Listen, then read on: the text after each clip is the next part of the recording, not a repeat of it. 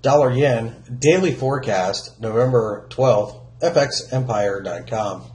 The dollar yen pair, as you can see, broke higher initially during the session on Tuesday and got to a fresh new high.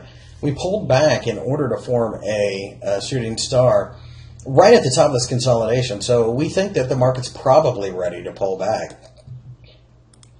With that being the case, we could very easily just consolidate in this area, and we think that a supportive candle is a buying opportunity. A break at the top of the shooting star is also a buying opportunity.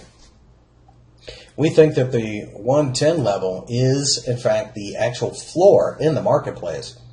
We feel that the central bank divergence, we have the Bank of Japan who is stepping on the accelerator and just loosening their monetary policy as much as possible. And we have the Federal Reserve who is leaving the quantitative easing game. This is a one-way trade. This is a career-making trade. We will not sell it under any circumstances, and we will continue to buy dips that show signs of support for longer-term moves, not short-term moves. This is the type of position that we will add to time and time again to eventually come up with a massively huge trade.